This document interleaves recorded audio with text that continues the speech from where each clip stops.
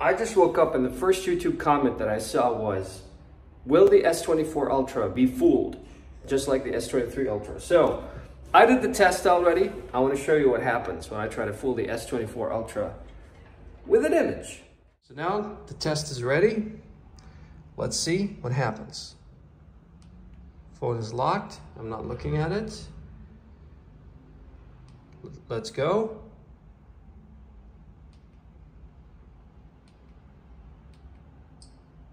Did you hear that? I'm not looking at it. So that some of you might say, oh, you're looking at it. No, I'm not looking at it. You see?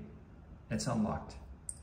This problem will never be solved unless Samsung adds an IR sensor, a depth sensor to the front-facing camera. Thank you guys for watching this video, this quick video.